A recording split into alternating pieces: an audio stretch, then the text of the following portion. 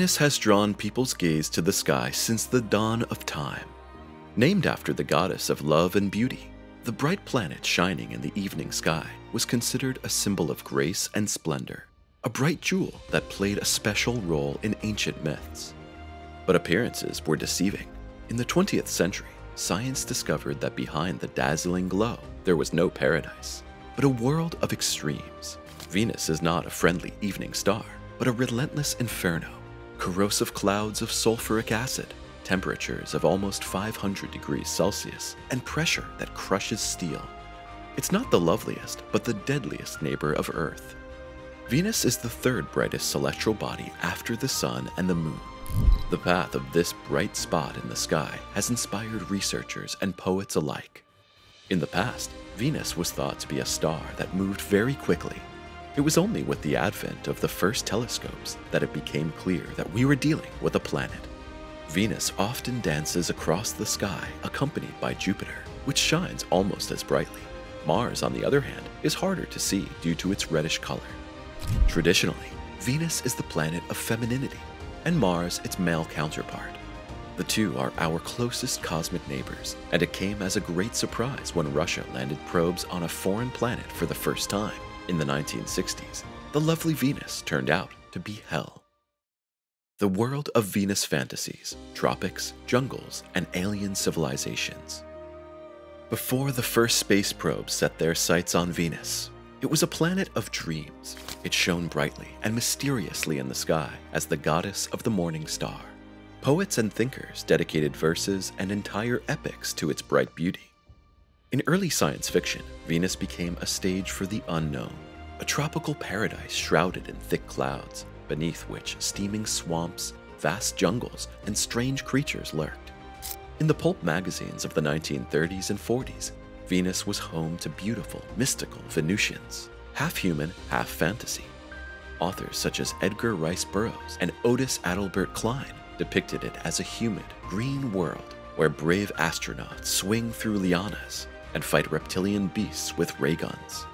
The atmosphere was dense but breathable, the flora lush, the cities strange and golden. It was a Venus that had more in common with Atlantis than with geology. These depictions were not only romantic, but also an expression of a time when space was still mysterious and hardly explored.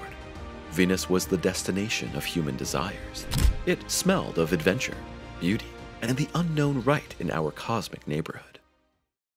The Soviets land on Venus, the Great Disillusionment. Venus or Mars? When Soviet space travel faced this decision in the 1960s, the choice fell on beautiful Venus. The first successful Venera probes reached the surface of Venus in the 1970s and early 80s, a milestone in space history. In 1975, Venera 9 was the first probe to send an image directly from the surface of Venus to Earth, and that was also a moment that confronted humanity's imagination with reality. What the camera captured was not a lush jungle landscape, but a rocky, barren plain under a yellowish, diffuse sky swallowed up by the dense atmosphere. The images showed flat, angular rocks scattered randomly across the ground. If a tropical paradise had ever existed, it had been destroyed. What remained were obviously desert landscapes of sharp-edged or roundly eroded stones in a uniform gray. The ground looked dry and dusty, almost like baked clay. There was no movement, no variety of colors, no signs of life, only the silent presence of a planet whose extreme heat and pressure have made life impossible for billions of years. In 1982, Venera 13 transmitted the most famous images of Venus. Color panoramic images showed the uniform brown-gray hue of the surface and the hazy atmosphere even more vividly. The shadow of the probe itself appears like a foreign object on a ground that seems strangely familiar and yet completely different from anything known. These images were a scientific triumph and, once again, an emotional disappointment. All probes that landed at different locations showed the same desolation. The images from the approximately 20 Venera missions are still the only real photos of the surface of Venus. Magellan and the Radar Revolution, Venus Revealed. When NASA sent the Magellan probe to Venus in 1989, it was clear that optical cameras would fail here. Venus's atmosphere is so dense and opaque that even the most powerful telescope can only see a milky yellow wall. But Magellan had a different plan. It was to use radar eyes to penetrate the dense veil and deliver a whole new image of Venus. Instead of photos in the traditional sense, Magellan sent back radar reflections, which were converted into topographical maps. The surface was mapped almost completely for the first time and displayed in false color images. Elevations, materials, and structures became vividly visible through different shades of color. What was revealed was a geologically active world: huge volcanoes, kilometer-long cracks, and flat plains marked by lava flows. Particularly impressive was the discovery of Maxwell Montes, the highest mountain on Venus, which rises over 11 kilometers, higher than Mount Everest. The volcanoes Madmons and Sifmons also showed signs of recent volcanic eruptions.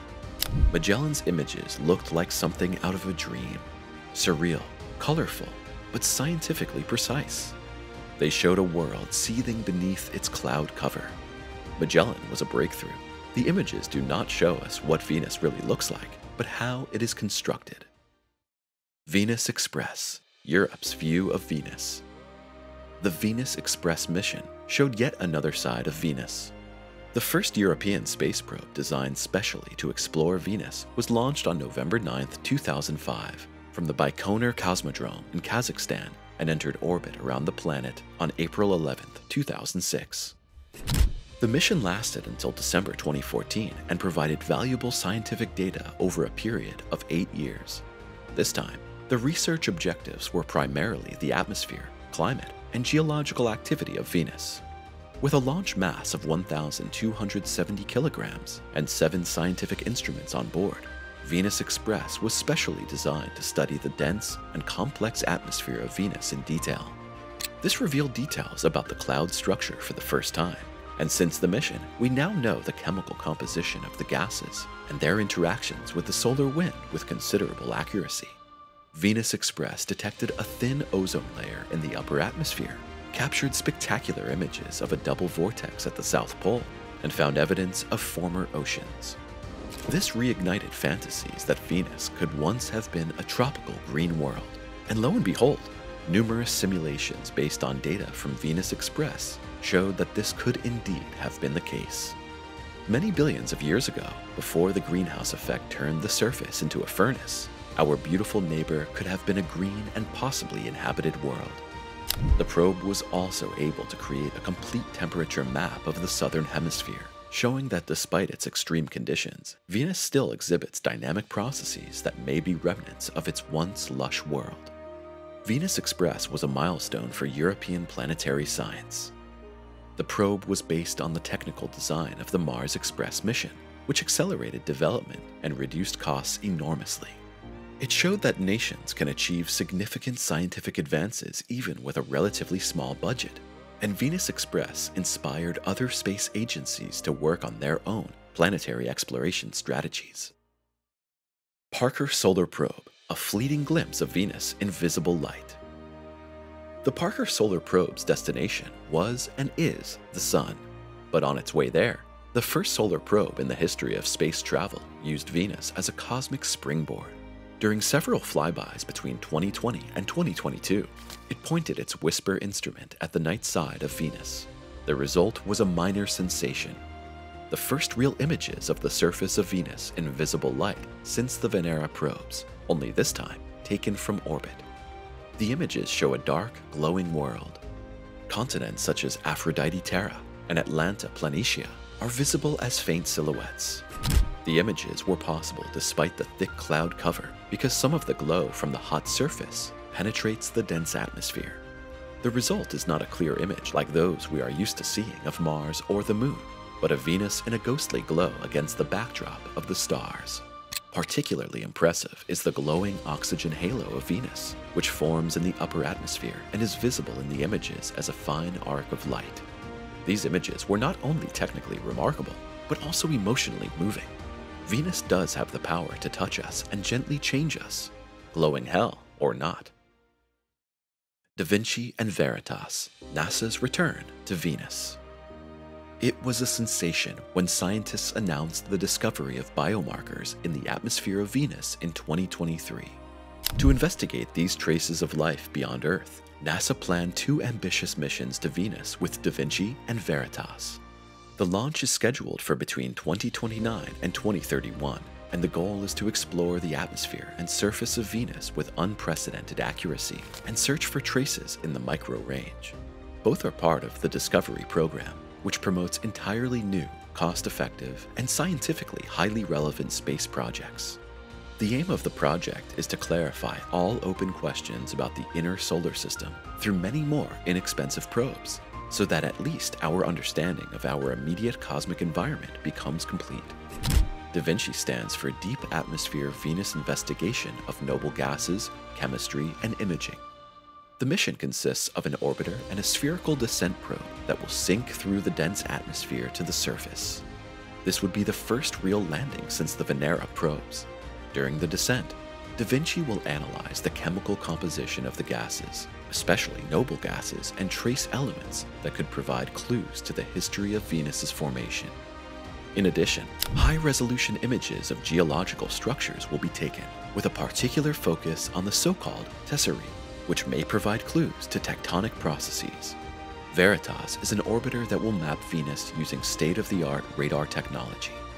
The Venus Emissivity, Radioscience, INSAR, Topography, and Spectroscopy probe will create 3D maps of the surface, measure the emissivity of rocks, and search for active volcanoes and tectonic movements.